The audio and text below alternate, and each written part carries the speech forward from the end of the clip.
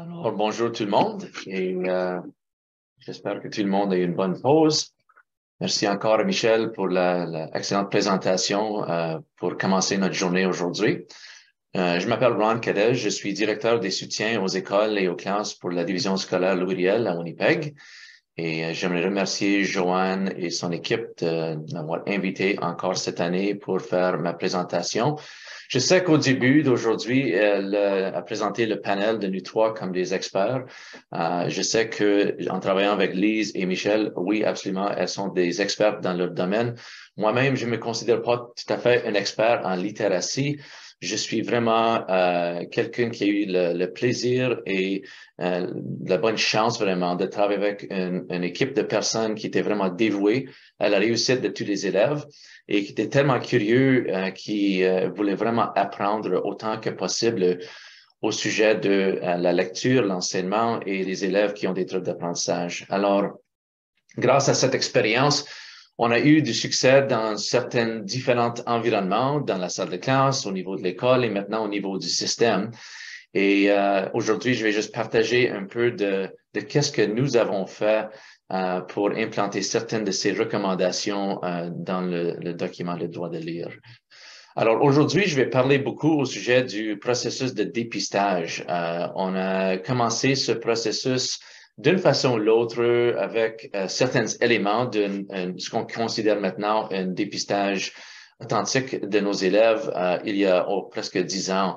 Mais ça a beaucoup évolué depuis ce temps-là et j'aimerais vraiment prendre le temps aujourd'hui de vous partager un peu qu'est-ce qu'on fait et comment est-ce qu'on peut transformer nos salles de classe et identifier les élèves et offrir des appuis au moment propice pour vraiment avoir le maximum impact sur l'apprentissage et le développement du jeune.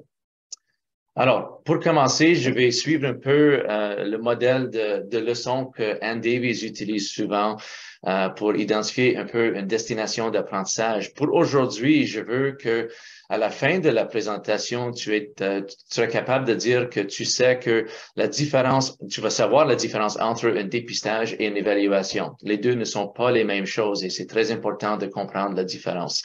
D'identifier des obstacles possibles à l'utilisation des outils de dépistage dans la salle de classe parce que il y en a certainement. Je vais aussi vous offrir des solutions aux obstacles et de savoir aussi quels sont les facteurs essentiels qui contribuent au développement d'un lecteur qui ne sont pas nécessairement directement reliés à la conscience phonologique, par exemple, ou l'alphabet ou autres éléments que tu penses sont directement reliés à la littératie et la lecture en particulier. On va aussi explorer un peu comment choisir et implanter des mesures pour informer notre pratique, pour informer la planification. Il y a vraiment beaucoup de travail au palier 1 dans la salle de classe, des interventions immédiates au palier 2. Ça peut se faire très tôt dans l'expérience de l'élève pour maximiser l'impact, pour que tu n'aies pas vraiment beaucoup de rattrapage à faire plus tard. Alors, je vais parler un peu au sujet de pourquoi cette partie est importante et aussi quelque chose qui est un défi souvent pour les programmes d'immersion surtout. Comprendre par la fin, comprendre pourquoi est-ce qu'il faut vraiment connaître un élève au lieu de comprendre les résultats de ses évaluations. Les évaluations, on va vous montrer, peut-être vous donne certains indices, mais c'est un indice de faire d'autres suivis après. Il y a d'autres facteurs à considérer pour avoir vraiment la meilleure intervention pour l'élève. Et l'importance de la relation de l'enseignant et de l'élève, comme tout ce qu'on fait en éducation, la relation est la clé de tout. Alors, de vraiment comprendre cet aspect-là et de bâtir cette relation est essentiel. Par la fin, j'espère que vous allez avoir certains mots de vocabulaire comme dépistage, dénomination rapide automatisée, une évaluation de la fluidité, qu'on a autre mot pour ça, la mémoire de travail, la mémoire de court terme et la vitesse de traitement. Alors, c'est peut-être des mots que tu es familier avec et d'autres que tu es moins familier avec, mais certainement, on va parler au sujet de tout cela. Et par la fin, j'espère que vous sortez d'ici avec un plan, quelque chose utile que tu peux essayer soit demain ou tu peux implanter dans les semaines à venir avec d'autres collègues qui peut un peu transformer ta pratique dans la salle de classe parce que Ça commence avec des petits pas. N'ayez pas peur d'expérimenter. N'ayez pas peur de poser des questions. N'ayez pas peur de chercher des collègues pour vous donner de rétroaction, de travailler en collaboration. C'est vraiment comme ça que mon équipe a vraiment réussi à implanter certaines choses. Nous sommes vraiment au début de notre processus d'apprentissage, mais on a fait un peu de chemin et je pense que on est tous prêts à continuer de faire plus d'apprentissage ensemble parce qu'on est motivé par les résultats qu'on voit déjà. Alors, comme on dit toujours, il y a plusieurs routes, mais la destination, c'est le même. On veut avoir la réussite de tous les élèves. Mais pour atteindre ce but, il faut vraiment identifier quelques points essentiels. Premièrement, quelles sont nos pensées sur la question de comment est-ce qu'un élève devient un lecteur indépendant entre la maternelle et la troisième année? Parce qu'il y a certaines étapes à suivre. On sait bien que la science de lecture nous donne une très bonne guide à suivre. On sait bien que la lecture n'est pas un processus naturel pour les humains. C'est quelque chose qu'on a inventé. Il faut vraiment transformer le cerveau d'une certaine façon pour adapter à identifier une lettre comme un symbole qui fait un son, qui, quand tu mets ensemble, fait un mot. Et tous les différents aspects de tout cela à l'intérieur de l'apprentissage en lecture et comment transformer ça à l'écrit en plus. Alors, il faut vraiment comprendre cela. Une partie de notre travail comme des professionnels, c'est de vraiment savoir c'est quoi la pratique essentielle et quels sont les indices qui peuvent guider notre enseignement. Ensuite, comment est-ce que nous identifions ses forces et ses besoins en lecture pendant ces années? Alors, avez-vous des choses en place, des mesures en place qui sont fiables pour vraiment identifier qui sont les élèves qui sont les plus à risque? Quelles sont les interventions nécessaires? Quand est-ce que c'est le temps de le faire? Comment est-ce que tu as de certitude au sujet de tes décisions dans cela? À certains points, tu vas expérimenter un peu plus, mais à autre point, c'est important d'avoir quelque chose qui est plus fiable. Alors, on va explorer quelques possibilités. Et comment est-ce que nous utilisons cette information pour informer la programmation? On peut faire on peut collectionner les données pendant toute l'année, mais si on ne sait pas comment interpréter les données, comment transformer ça à des prochaines étapes pour prendre action, c'est vraiment un gaspillage d'efforts. Alors, les données, c'est juste une partie. L'évaluation, le dépistage, c'est que juste une petite étape. Mais sans l'utiliser pour vraiment transformer la pédagogie, pour vraiment changer nos pratiques, il n'y a aucun point de faire l'évaluation. So, vraiment, c'est des choses pratiques. Comment l'utiliser? Alors, une chose que je dois mentionner avant de commencer, que, comme j'avais mentionné avant, c'est un travail collectif. Je suis très chanceux d'être entouré par une équipe extraordinaire. Voici certaines personnes qui sont vraiment essentielles dans ce processus. Vous allez voir, il y a des personnes sur la liste qui viennent de ma division scolaire. Il y a d'autres qui viennent de partout au Canada et d'ailleurs. J'en ai un chercheur, Ronald Perea, qui vient de l'Australie. On a David Kilpatrick qui nous a consultés à quelques reprises aussi. Et ensuite, toute une équipe de Multilingualism and Literacy Lab à l'Université de Toronto, guidée par Becky Chen et son équipe. Becky et son équipe sont essentielles en collaboration avec Fred Genesee à McGill dans tout ce qu'on a implanté jusqu'à maintenant. C'est comme j'ai une autre équipe de bénévoles qui m'a aidé avec cela. So, je dis cela parce que pas que chaque école a besoin d'avoir une équipe comme ça. Pour moi, c'était parce que qu'est-ce qu'on faisait n'existait pas vraiment d'ailleurs. Alors, pour vraiment avoir la crédibilité et d'avoir la rassurance qu'on va dans la bonne direction, moi et d'autres membres de mon équipe, et surtout Robert Georges et Nicole Neveu et Michel Follows, qui ont travaillé de près avec moi pendant des années, on avait besoin des rassurances du monde qu'on considérait des experts. Alors, on a consulté avec Fred et avec Caroline Erdos au début, basé sur certaines recherches qu'on a lues, que les deux ont publiées ensemble. Et les deux nous a guidés à Becky et son équipe. Et ensuite, on a commencé à partager qu'est-ce qu'on a fait jusqu'à ce point-là comme école pour qu'ils puissent transformer un peu le travail pour mieux refléter cette recherche. Et j'espère que vous allez bénéficier maintenant de ce partenariat qu'on a développé pour vraiment informer votre pratique. En même temps, je vous encourage de regarder hors de vos bâtiments. Vous avez des collègues probablement dans votre division scolaire, votre commission scolaire, qui sont plus intéressés dans le sujet de la littératie que d'autres. Essayez de trouver des collègues. Il y a du monde dans votre quartier, dans votre ville et autour du Canada, de différents réseaux, tu peux trouver. S'il vous plaît, faites des efforts pour faire des liens. C'est avec ces liens-là que vous allez avoir des meilleures idées, de partager qu'est-ce que vous faites et comment vous pouvez toujours améliorer. Moi, je suis toujours le tuteur. J'aime toujours avoir des preuves. Alors, peut-être c'est partie de ma personnalité qui va peut-être être un avantage ici parce que ça me fait toujours chercher pour cette recherche et d'autres experts dans le domaine. Mais en même temps, il faut prendre action et on a expérimenté beaucoup sans vraiment savoir le résultat. Je suis très heureux de dire que je pense que nous sommes sur la bonne piste à l'instant. Alors, avant de parler de notre route choisie par la division, j'aimerais juste vous partager un peu pourquoi est-ce qu'on a décidé de faire tout ce travail-là, implanter un changement vraiment en pratique en termes de dépistage, évaluation et enseignement en littératie pour, premièrement, une école et ensuite une division scolaire. Et c'est parce qu'on a vu, premièrement, que les choses qu'on faisait avaient l'impact pour la plupart des élèves, mais pas tous les élèves. Il y a toujours certains élèves qu'on ne pouvait pas rejoindre leurs besoins.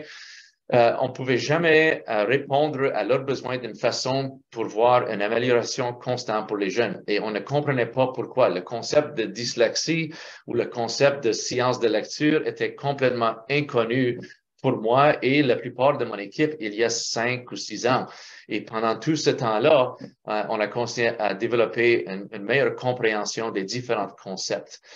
L'autre partie de ça, c'est on comprend maintenant très bien l'impact d'une programmation qui ne répond pas aux besoins des élèves, surtout ceux qui ont des troubles d'apprentissage en lecture.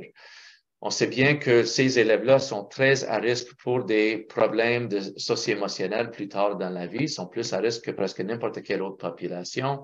On sait bien que pour le bien-être de ces élèves, pour leur santé mentale, pour leur succès dans le futur, nous avons une responsabilité vraiment de changer qu'est-ce qu'on fait dans l'école au palier 1, dans la salle de classe quotidienne, pas à l'intervention. On ne peut pas se permettre d'attendre jusqu'à la 4e année pour commencer à faire des interventions intensives avec un jeune. Le temps de rattrapage est perdu.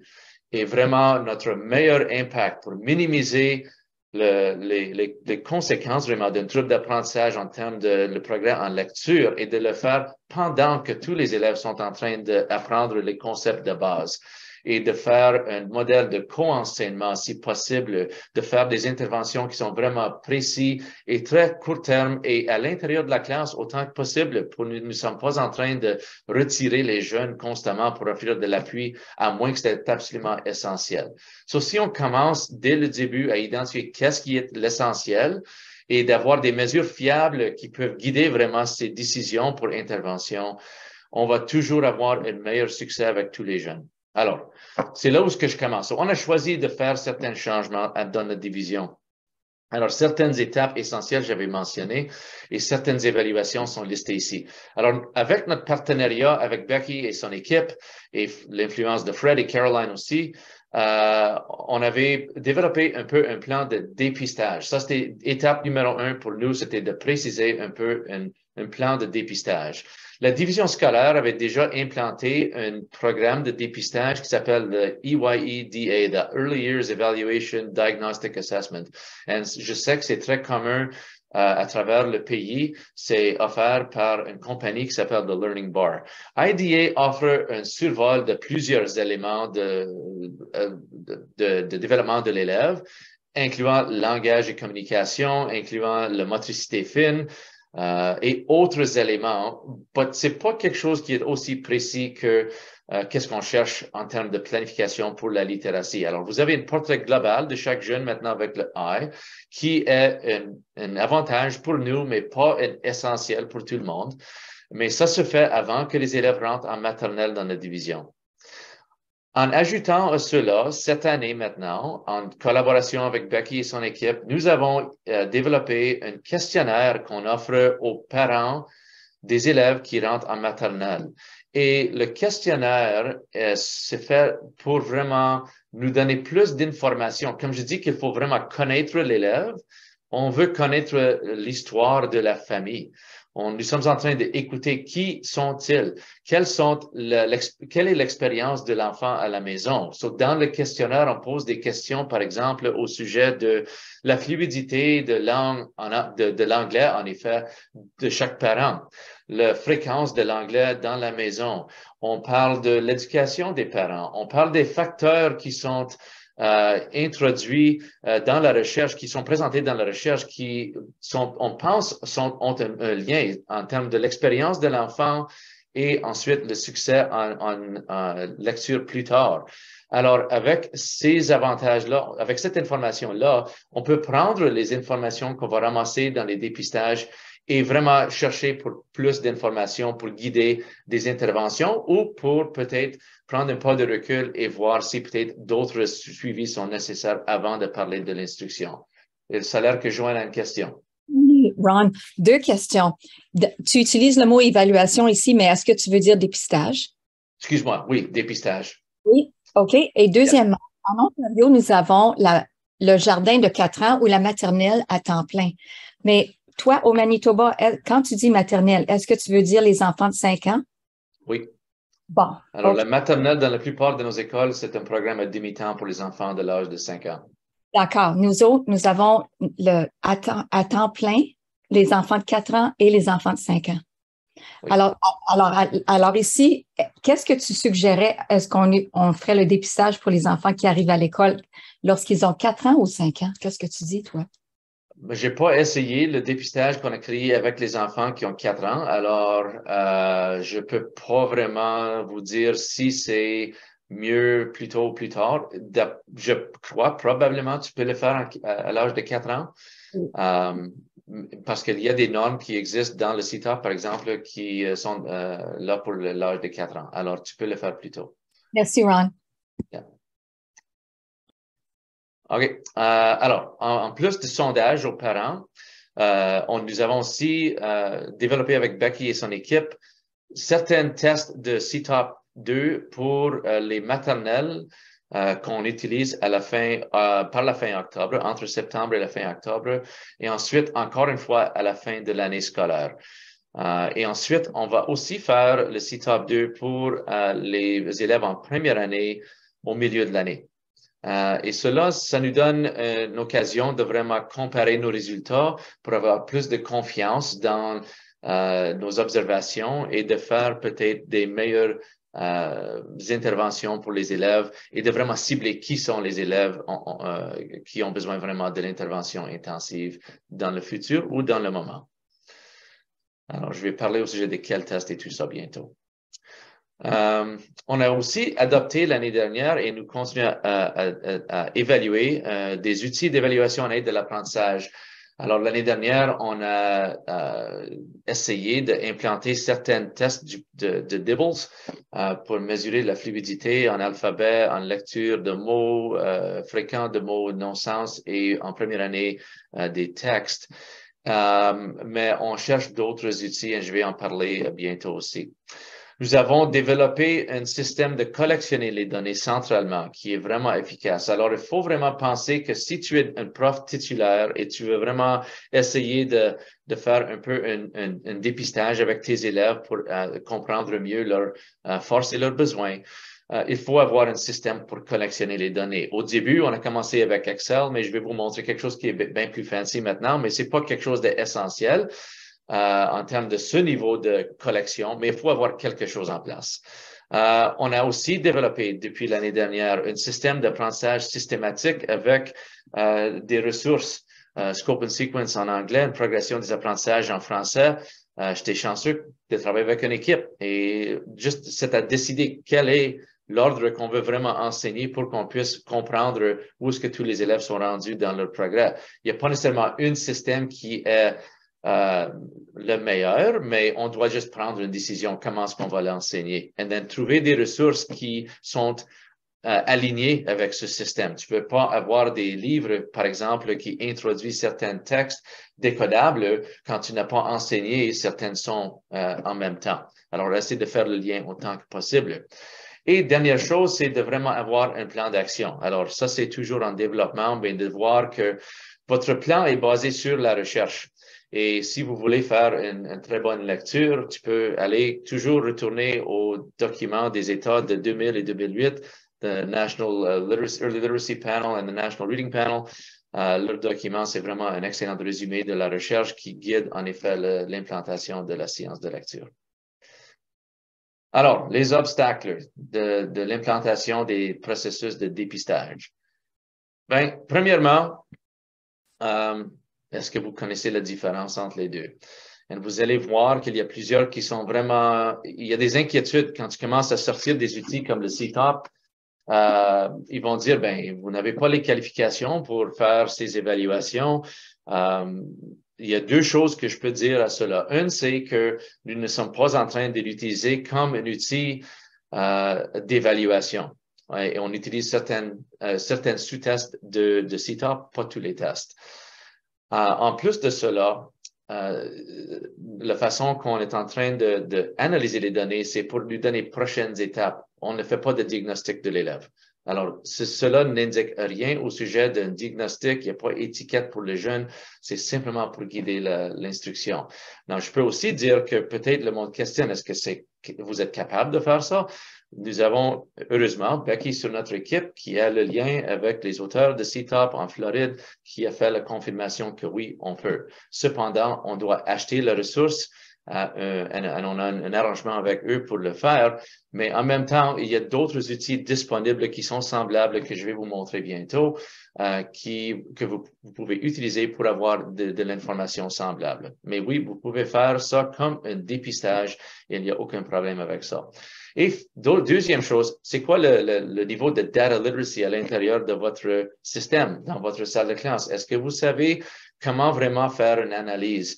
Et l'analyse veut dire qu'il faut vraiment penser quelles sont les choses que tu ne peux pas sauter tout de suite à des conclusions.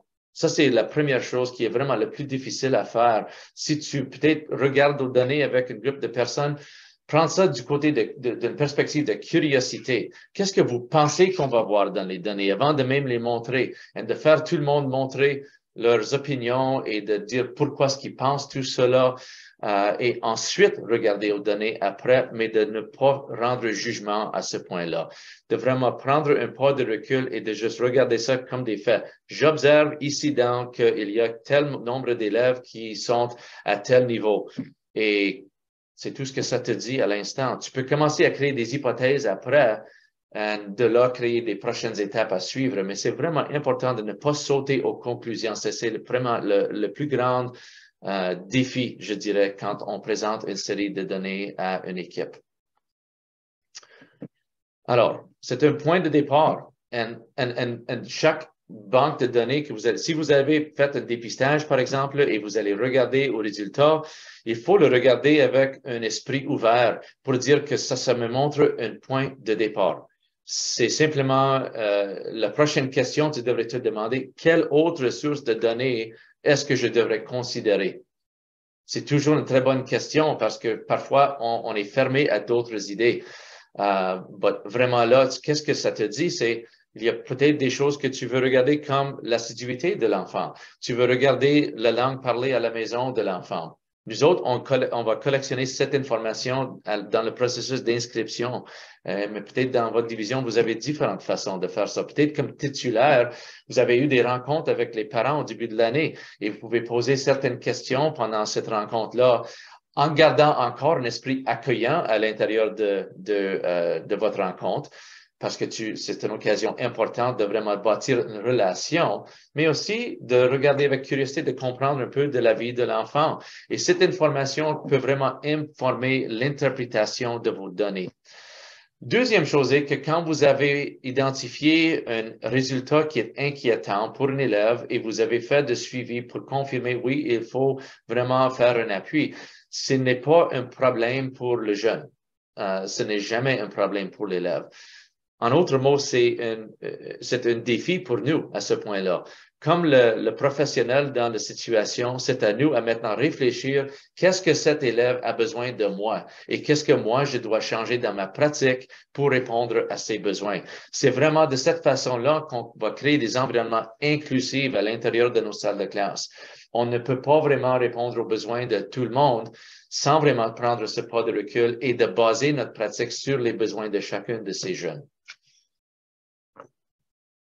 Nos perceptions, vous allez entendre souvent. Moi, j'ai déjà vécu ça, où que quand on parle d'intervention, ça me dit que nous sommes en train, comme je viens de dire, d'identifier un problème. L'élève est un problème. Ça, c'est la façon que le monde interprète le mot intervention. Alors, c'est vraiment délicat. Comme je dis, intervention, pour moi, c'est un appui. Tout le monde a besoin des appuis à différents moments dans leur vie et nous sommes en train d'être très précis en termes de type d'intervention qu'on offre, type d'appui qu'on offre. Le but devrait être d'avoir un appui qui est vraiment ciblé et qui est à court terme et autant que possible à l'intérieur de la salle de classe. Et si tu fais pendant le processus d'enseignement, surtout si vous êtes en train d'enseigner d'une façon systématique, c'est beaucoup plus facile et beaucoup plus efficace et le renforcement du concept est constant à l'intérieur de la salle de classe. Il n'y a aucun détachement entre l'intervention et l'instruction quotidienne. C'est très important, ce renforcement à l'intérieur de la salle de classe pendant toute la journée. Par exemple, si vous travaillez sur certains aspects de la conscience phonologique, mais le prof peut facilement inclure cela pendant toute la journée à différents moments.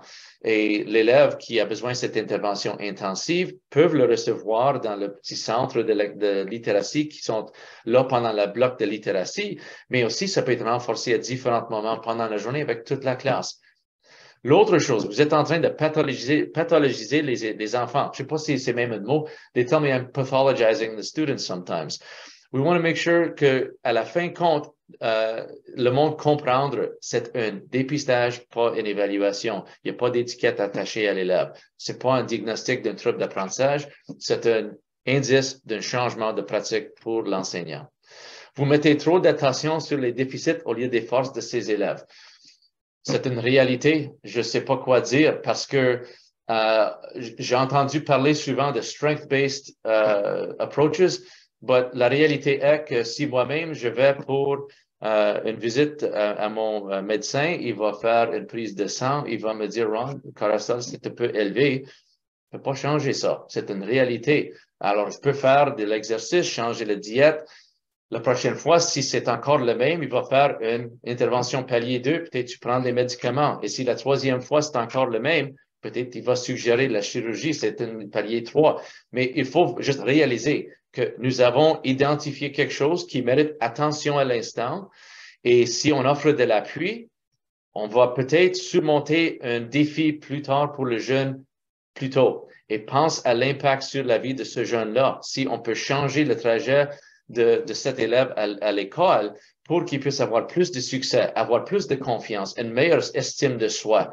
Quel est l'impact de ça? Alors, moi, je ne vois pas ça comme un déficit. C'est comme nous tous. On a besoin des appuis à différents moments. Nous sommes en train d'identifier certains appuis avec plus de précision maintenant. Alors, c'est pas un déficit ou une force, c'est juste un besoin. Alors, comme division, j'avais mentionné le Comprehensive Test of Phonological Processing, c'est le test qu'on utilise. Alors, je ne sais pas si vous êtes familier avec cela. Dave Kilpatrick parle souvent de CTOP comme le gold standard of testing. Les sous-tests qu'on avait choisis pour cela en consultation avec Becky et Fred et l'équipe étaient le fusionnement, l'élision, la diminution rapide automatisée, ou en anglais, c'est le Rapid Automatized Naming, RAN, tu vas entendre souvent. Et on a fait 2 tests de RAN parce que on ne sait pas si les élèves ont le vocabulaire nécessaire, surtout s'ils sont les élèves où l'anglais n'est pas leur langue maternelle. Alors, on a des chiffres sur une page et les couleurs sur une autre. Et je vais vous montrer que même à cela, tu peux identifier certains besoins linguistiques juste avec ce test même. parce qu'il y a certains élèves qui ne peuvent pas même faire le test. Et on sait bien qu'est-ce que ça veut dire. C'est différent qu'un élève qui a 0 sur le test comparé à un élève qui ne peut pas l'essayer parce qu'il n'y a pas le vocabulaire. Il faut reconnaître la différence. Et le dernier test, c'est un test de mémoire de chiffres. Alors, l'élève doit juste répéter une série de chiffres. Alors, ce test se fait en anglais. Et pour moi, en immersion, un défi est souvent que, on enseigne en français, notre programmation est en français. Pourquoi est-ce que tu fais un test maintenant en anglais? Et ça nous amène à cette question qui, je pense, était on avait la mauvaise réponse pendant longtemps en immersion. On avait dit souvent d'attendre pour l'intervention jusqu'à ce que l'élève ait plus de vocabulaire pour qu'il puisse appliquer le vocabulaire à sa lecture. Mais il y a assez de recherches qui nous indiquent que l'élève, ses besoins en lecture peuvent être identifiés, ou un défi en lecture plus tard dans la vie peut être identifié aussitôt que la maternelle, prématernelle, en regardant aux résultats des tests comme les 5 que j'ai mentionnés ici. So, pourquoi pas faire le test dans la langue maternelle, identifier le besoin. Il y a même des recherches faites par Fred et d'autres qui indiquent cela en immersion. Fait le test en anglais, même fait certaines interventions en anglais jusqu'à ce que l'élève ait le vocabulaire. Et ensuite, tout ça va transférer à l'immersion, à son apprentissage en français après. Alors, c'est pour ça qu'on le fait en anglais. C'est pour avoir ces résultats aussitôt que possible. Et ensuite, on regarde nos résultats. Et nous sommes en train d'entraîner tout un système scolaire maintenant, de regarder aux résultats avec curiosité, avec une idée qu'il y a d'autres choses à considérer que juste le résultat. C'est pas aussi simple que le concept de RTI où est-ce que tu vois un résultat, il y a seulement une réponse automatique à chaque situation. Et il faut vraiment regarder ça soigneusement pour avoir la bonne réponse pour l'élève. On appelle ça multi-tiered system of intervention as opposed to response to intervention parce que il y a plus qu'une possibilité pour chaque situation. Alors, voici nos données. Je vais vous donner un exemple d'une chose que je peux voir. Nous autres, on a un système de collection de données à travers notre Student Information System, sur la place où est-ce que les profs vont rentrer leurs bulletins, où ils vont rentrer leurs absences chaque jour. Nous avons aussi créé un cours à l'intérieur de cela pour ramasser les données du CITOP. Et de là, je peux sortir cette information. Et originalement, avant d'avoir ce beau image sur mon écran, moi, j'avais un Excel spreadsheet où est-ce que je peux rentrer les données de toute la division dans mon cas, mais peut-être toi, comme titulaire, tu vas avoir un spreadsheet pour ta classe, où est-ce que j'étais capable de convertir automatiquement les scores. J'ai créé tout un système pour faire cela.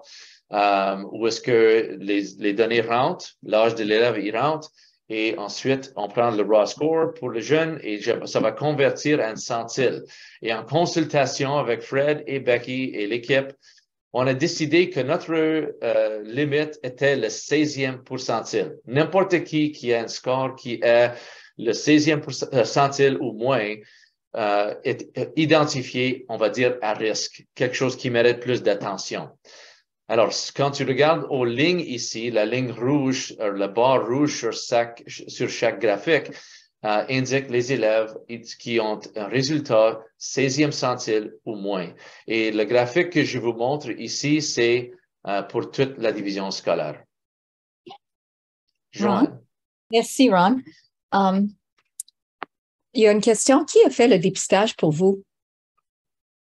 C'est les enseignants des écoles avec de l'appui de l'administration de l'école, avec certains enseignants. On a une équipe de coach teachers à l'intérieur de la division qui ont donné de l'appui. Alors, en général, pour ça, pour le CITOP, on a demandé aux enseignants de service aux élèves. Alors, c'est des orthopédagogues et autres comme ça dans les écoles. OK. En Ontario, nous avons des conseillers et des conseillères pédagogiques. Alors oui, merci. Et la deuxième question, tu as fait allusion à une progression d'apprentissage que vous avez créée. Est-ce que tu as l'intention de la partager? Je peux pas le partager, mais je peux vous donner de l'information avec ceux qui l'ont écrit et tu peux certainement communiquer directement avec elle pour le regarder. OK, je le mettrai dans le chat plus tard. Merci beaucoup, Ron. OK. Alors, ici, vous avez en rouge le 16e centile est plus bas. Ensuite, en jaune, Becky et l'équipe ont identifié un deuxième groupe, le 25e centile ou plus bas. Ce sont des élèves à continuer à surveiller. Peut-être pas nécessairement une inquiétude à l'instant, mais de voir est-ce que la progression de l'élève est constante, est-ce qu'il reste dans ce centile-là, est-ce qu'ils vont avancer, aller sur le côté vert, par exemple, ou descendre. C'est juste quelque chose à faire attention. Et le vert, c'est évident, ce sont des élèves qu'on ne s'inquiète pas sur ce test-là. Le bleu à la gauche, cependant, ce sont les élèves qui ne pouvaient pas faire le test. C'est pas un 0. C'est un élève qui ne peut pas le faire du tout. So, dans ce cas-là, c'est parfois les élèves qui sont non-verbales, c'est un élève qui ne parle pas l'anglais, c'est un élève avec un diagnostic existant qui ne le permet pas de le faire pour une variété de raisons. Alors, notre but ici, c'est de regarder au nom des élèves. Alors, tu peux voir à la droite ici, j'ai enlevé les noms des élèves. Mais chaque directeur d'école et chaque équipe peut regarder à leur liste d'élèves et vraiment regarder individuellement à chaque résultat de chaque test et voir comment est-ce que je peux expliquer ce résultat. Et quand je parle aux écoles, la première chose que je leur dis, dites-moi la réponse. Comment est-ce que je peux expliquer le résultat de chacun de ces élèves-là? Et si tu ne peux pas l'expliquer, il faut vraiment prendre des pas de recul pour comprendre comment tu pourrais le faire. En bas ici, nous avons notre information, certains aspects de notre information démographique. Cette partie est en évolution. Si j'étais sur l'écran en direct maintenant sur notre site web, j'aurai l'occasion de cliquer sur différents éléments. Ceux qui parlent une langue autre que l'anglais à la maison, par exemple, je peux cliquer sur ça et voir juste leurs résultats. So, ça, c'est vraiment l'avantage. Nous sommes en train de construire toute comment je peux dire, c'est des graphiques, des rapports. C'est des rapports qui sont faciles à naviguer et qui peuvent nous donner l'occasion de regarder aux données de différents angles. Je vais mettre cela là pour vous dire que si vous êtes titulaire dans votre salle de classe, il y a plusieurs façons de regarder ça. Est-ce que l'élève est indiqué est autochtone, non autochtone, personne de couleur, quelqu'un qui parle anglais à la maison, une autre langue à la maison et autres facteurs considérés à l'intérieur de votre école. Alors, c'est juste certaines choses à prendre en considération. Cet exemple ici, alors je peux vous montrer ça. Voici les résultats de l'automne. Vous allez voir. Et l'année dernière, on a fait les évaluations de maternelle et première au début et à la fin de l'année parce que c'était la première fois qu'on l'a fait. So, on a changé l'horaire pour cette année et dorénavant, c'est ça que ça va être.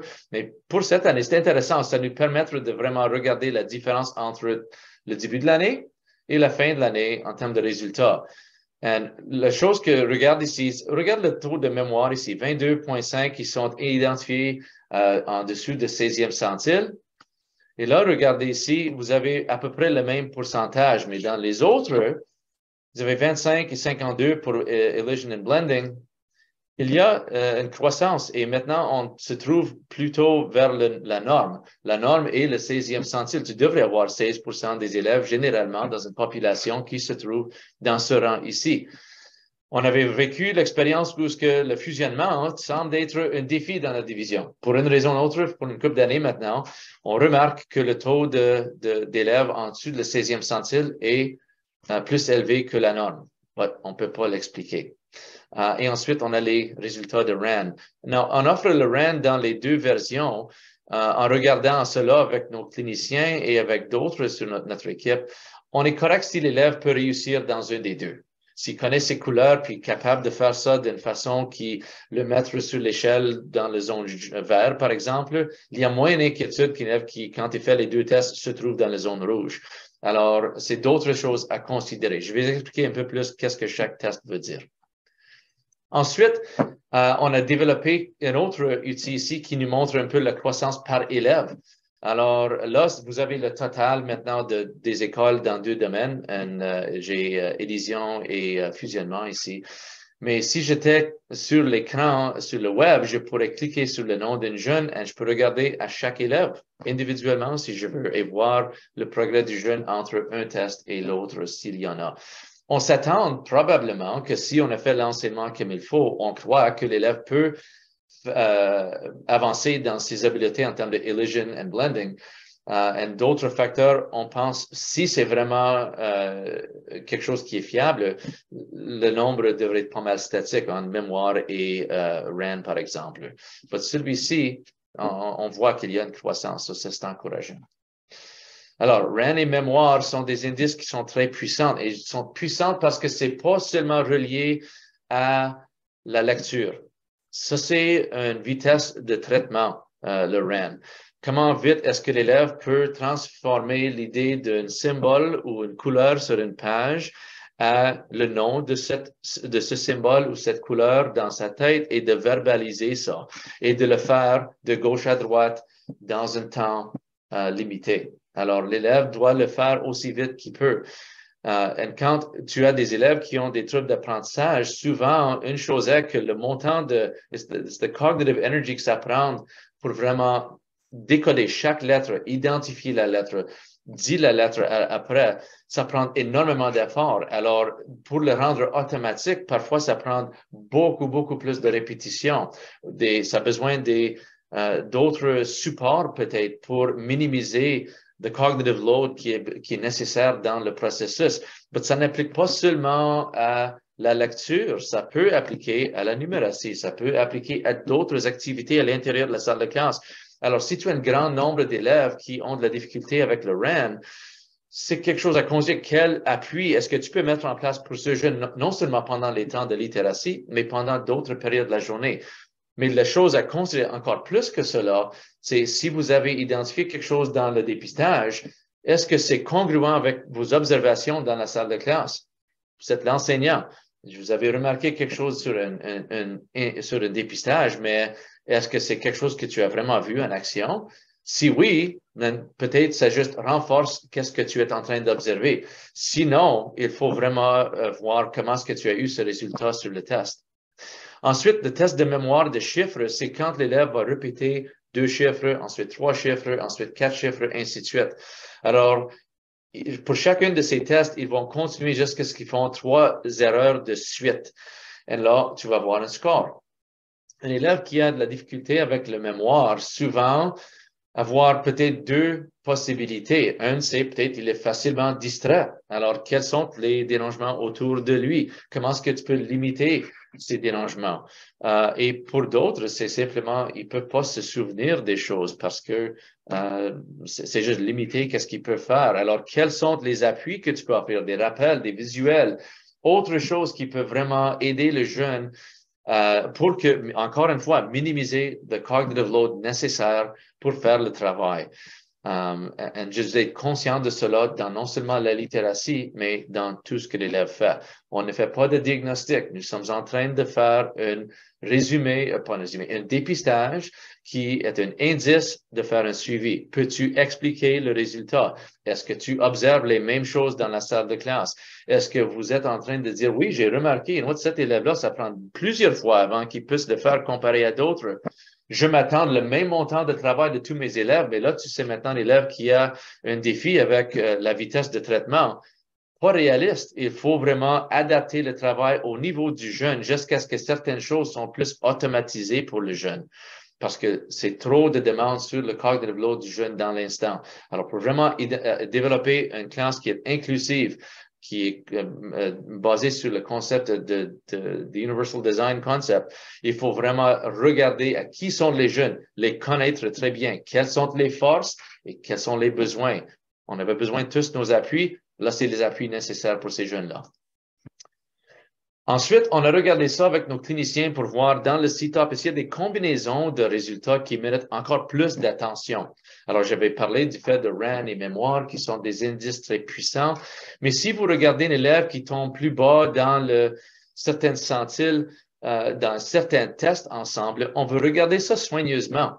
Alors, ici, vous avez quelques exemples. Quand un enseignant va être capable de regarder à sa salle de classe ou un directeur d'école peut regarder au niveau de son école s'il veut, qui sont les élèves vraiment dans mon école qui sont à risque dans plusieurs domaines, qui sont identifiés dans le rouge, en effet, dans plusieurs domaines.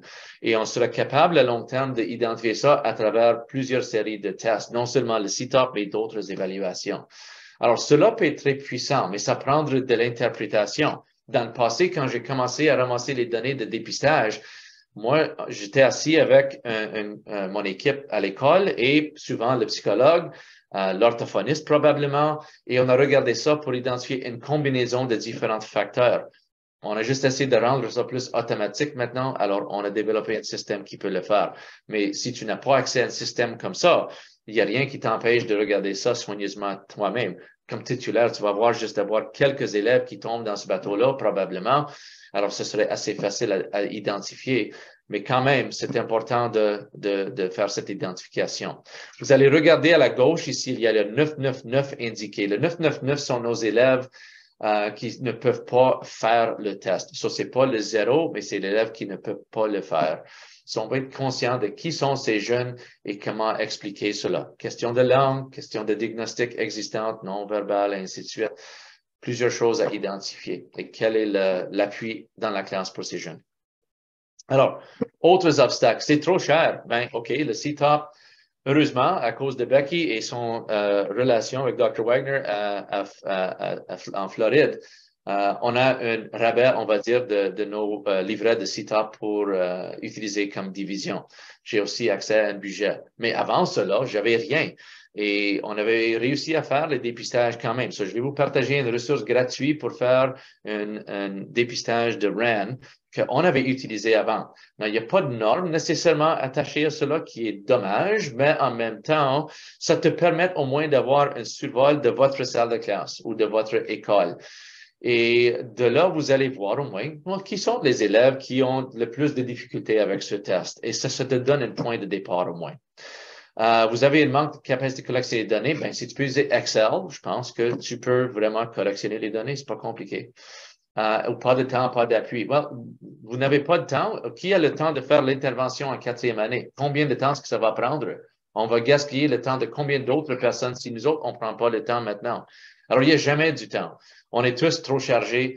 Mais en effet, comme j'avais commencé la présentation ce matin, il n'y a rien de plus important à ce point-ci. Ce sont les élèves que si on peut vraiment faire une différence pour quelqu'un, c'est vraiment pour ces élèves-là. Imagine le trajet scolaire pour ces jeunes-là, si on peut faire des interventions au moment propice pour eux, avec des interventions à court terme ou ce qui ne sont pas identifiés comme les élèves, il faut constamment retirer pour des interventions hors de la classe pour qu'ils puissent vivre le succès à l'intérieur de la classe, se sent inclus. Quel est l'impact? Quel est l'impact sur l'estime de soi, la personne? So, pas de temps, pas d'excuses. C'est juste une question de priorité à ce point-ci. Alors, quelques ressources. So, the RAN test. J'ai pas le RAN test, j'ai le lien dans la présentation, j'ai pas sur l'écran pour vous, mais en effet, tout ce que c'est une série de blocs de couleurs. Ça a l'air exactement le même quand le test dans le CTOP, mais c'est gratuit et tu peux certainement l'utiliser. Nous autres, comme école, on l'a sorti et c'est mon collègue, le psychologue scolaire, Robert Georges, qui l'a trouvé pour nous. Et que Robert, qui nous a aidé à interpréter, il y a des directives à suivre qui viennent avec cette évaluation de Arkansas. Alors, c'est en effet une évaluation standardisée, mais il n'y a pas de normes. So, si tu es pas mal capable, si tu as fait un peu de recherche dans votre vie, vous êtes capable de, à long terme, développer peut-être votre propre norme pour votre école, pour votre classe. Qu'est-ce que vous pensez est typique?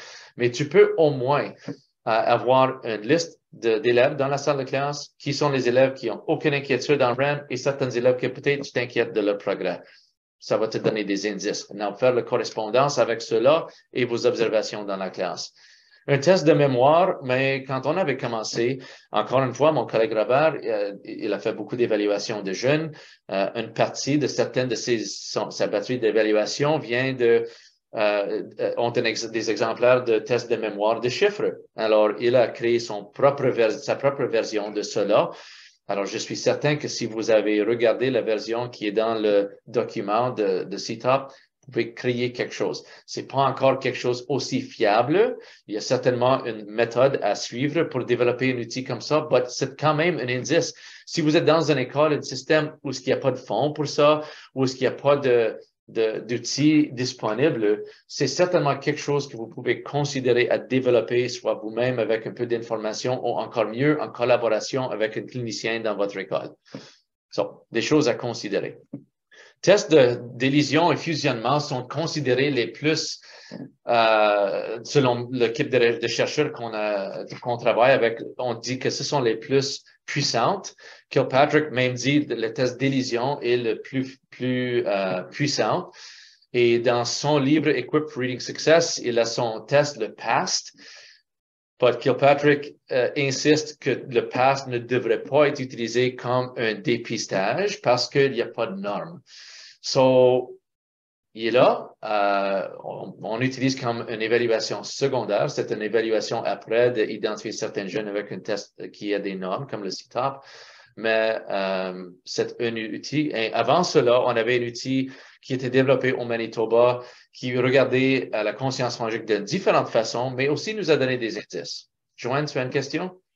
Oui, nous avons un groupe de combinaison orthophonie enseignante et personnes aux études au doctorat en lecture, en sciences de la lecture. Et elles ont créé un outil comme le PAST en français qui est utilisé en ce moment dans les écoles d'immersion, mais on pourrait peut-être aller voir si, peut-être que tu le connais, Ron, pratique phonémique? Non, je ne la connais pas. D'accord. Alors, je vais le mettre dans le chat. Si les gens veulent aller voir, ce qui arrive, c'est, et j'aimerais un commentaire de Lise aussi là-dessus, et peut-être Michel, certains, parce que Lise et moi, nous l'avons discuté, est-ce que nos outils en immersion peuvent aider nos élèves en français milieu minoritaire? C'est à juger. Puis, c'est comme tu dis, Ron, on évalue nos élèves en immersion avec un outil anglophone parce qu'on veut voir leurs compétences dans leur langue maternelle. Alors, si quelqu'un veut donner un commentaire. Aussi, Ron, l'outil IDAPEL, est-ce que tu étais pour en parler ou as-tu oui, un... ça sent bien. C'est plus tard, ça. Je dirais Il me reste 10 juste minutes, mais je pense que je peux me rendre là. Okay. Si je peux répondre rapidement, ce que moi je pense, Michel Adira, c'est d'accord, c'est que tu peux utiliser un outil, mais il ne faut pas que tu ailles les mêmes normes pour les mêmes élèves. Si tu es en minorité ou majorité, peut-être en minorité, ça va prendre jusqu'à 3e année à faire quelque chose, qu'en majorité, tu le fais en première. Merci, Lise. Alors, en immersion, on a décidé de... Michel, veux-tu ajouter quelque chose? Je voulais juste rappeler que, tu sais, en immersion en Ontario, il y a beaucoup de similitudes, surtout à la rentrée scolaire, parce que même dans les écoles de langue française, on a à peu près 65 à 75 des élèves qui ont très peu parlé français avant d'arriver.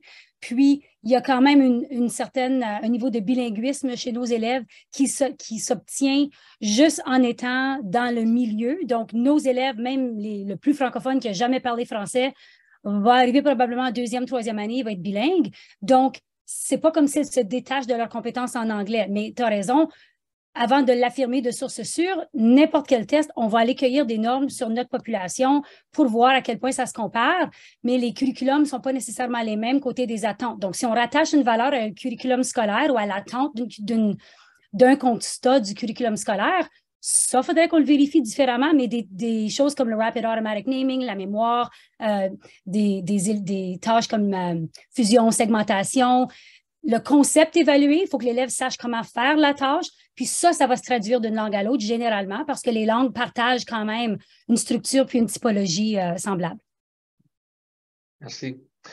Alors, il y a aussi une question, je pense, quelqu'un avait posé au sujet d'user ces tests avec des élèves où est-ce que l'anglais, c'est pas la langue maternelle, ce sont des nouveaux arrivants ou d'autres. Alors, le CITOP, on l'utilise avec ces jeunes-là, mais ça dépend de leurs compétences. Ils peuvent comprendre les directives. La plupart du temps, ils peuvent faire le test, mais il y a certains élèves, certainement, quand c'est le temps pour l'essayer, ils ne sont pas capables. Alors, on a une façon d'identifier ça. Mais aussitôt que l'élève est capable de vraiment avoir le vocabulaire pour faire le test dans la langue, on peut certainement l'utiliser. Quand on avait commencé à utiliser le test de Arkansas et le test de mémoire et ça, on avait commencé avec nos élèves en première année à l'école et on l'a fait en français. Et quand on a identifié le nombre d'élèves qui étaient peut-être inquiétants en termes de résultats, on a refait le test en anglais. So, c'est un autre indice pour nous. C'était une question de vocabulaire en français pour certains jeunes peut-être. Comme on fait maintenant dans notre système, on est tous d'accord que cette évaluation de CITOP se fait en anglais. C'est à vous de décider qu'est-ce que vous allez faire pour votre propre environnement. Ensuite, collection de données, pas compliqué. Comme j'ai dit, Excel pendant 15 ans, c'est pas grand-chose là. Si tu as un test avec où il faut convertir les scores, ça peut être compliqué, mais si vous allez utiliser le CTOP, je doute que, c'est comme titulaire, probablement pas, c'est pas la ressource que tu vas utiliser, mais si un système, si tu veux avoir un exemple de mon document Excel où est-ce que j'ai fait la conversion, n'hésite pas de me communiquer. Qu'est-ce que tu peux faire avec les outils à votre disposition? C'est vraiment toujours la question. J'ai accès à certaines choses, pas tout nécessairement, mais je vais faire mon mieux avec ce qui est devant moi, comme j'ai fait pendant combien d'années pour se rendre à ce point-ci. Comme j'ai dit, comme titulaire, tu peux faire autant que je peux faire au niveau du système. Tu as juste une petite population et l'information est aussi pertinente. Alors, quoi faire après le dépistage quand je parle aux écoles et quand je parle aux profs? C'est vraiment encore cette question, comment est-ce que je peux expliquer ça? Et si tu ne peux pas l'expliquer, ça t'envoie à différentes directions. Est-ce que c'est une question de langue et de vocabulaire? Et si oui, then quels sont les appuis nécessaires dans cet environnement pour répondre à ces besoins? Qu'est-ce qui arrive si tu as 80% de tes élèves où est-ce que tu l'expliques du côté de vocabulaire et de langue? Well, tu vas avoir un très différent scénario qu'un prof où est-ce qu'il y a juste un ou deux élèves. Là, c'est un appui plus individualisé, peut-être, comparé à un élève qui est beaucoup plus, un appui qui est plus global.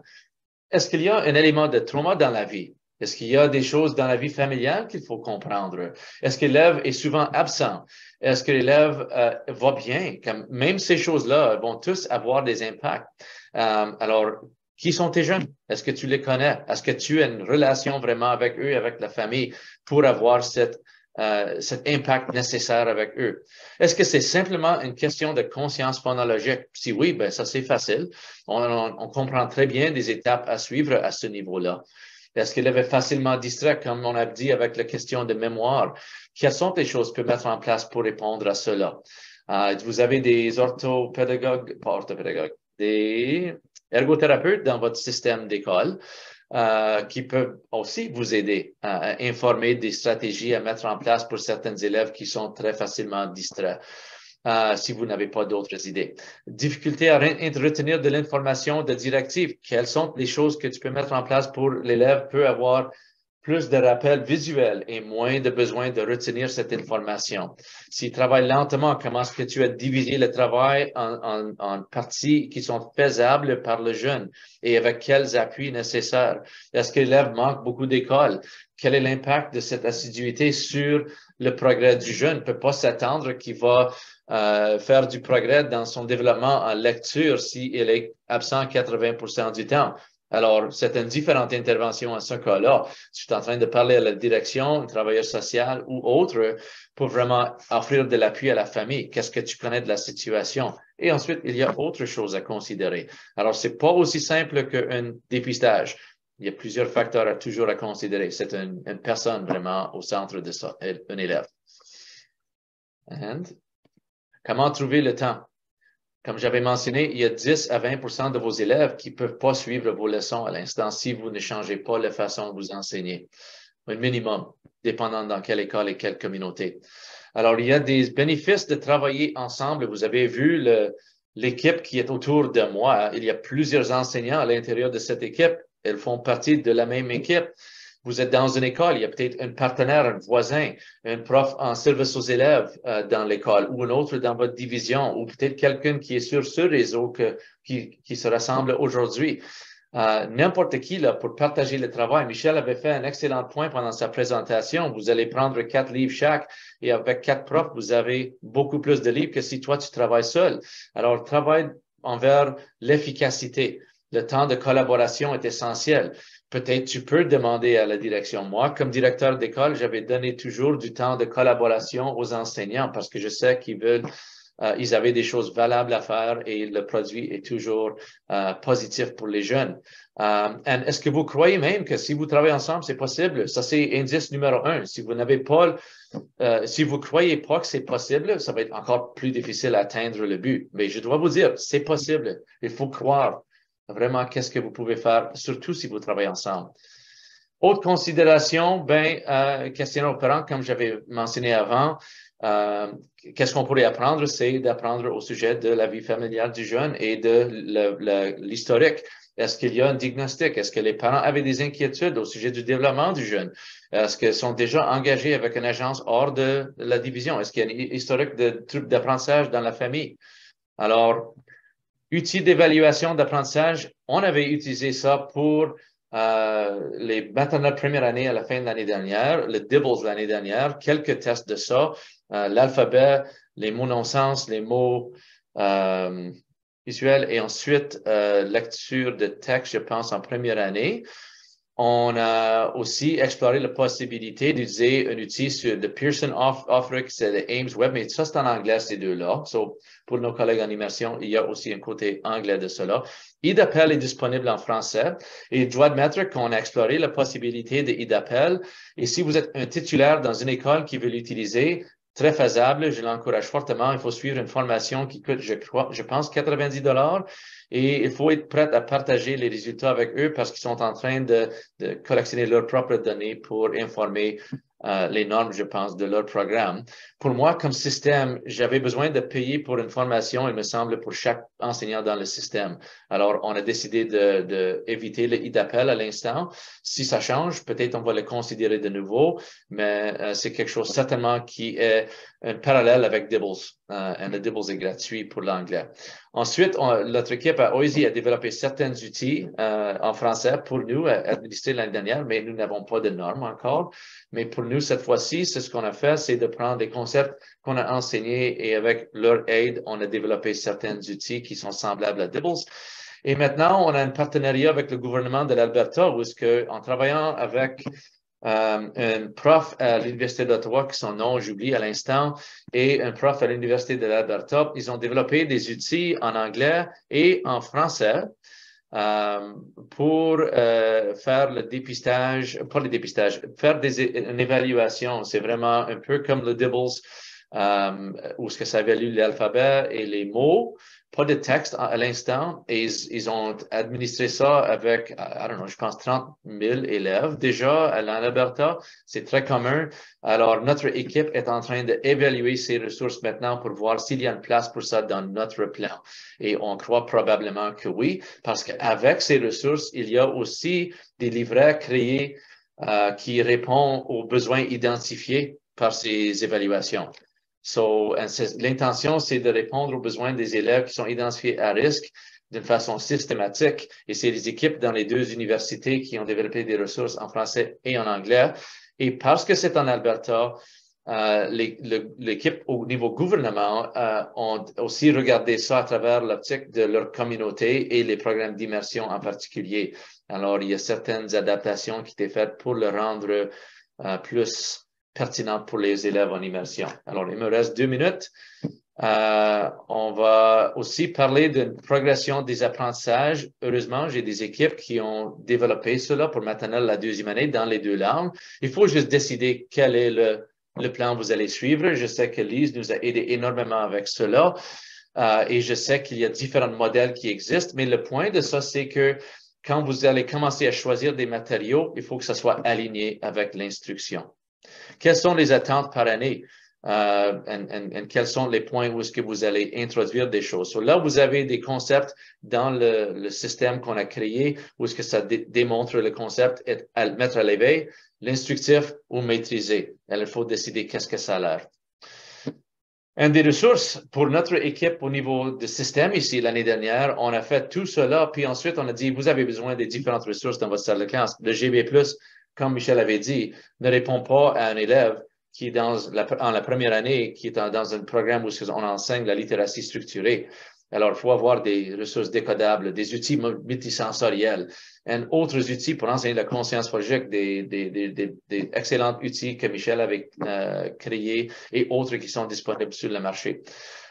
Question à considérer, qui va modeler, qui sont les modèles dans votre système que vous pouvez profiter de leur expérience.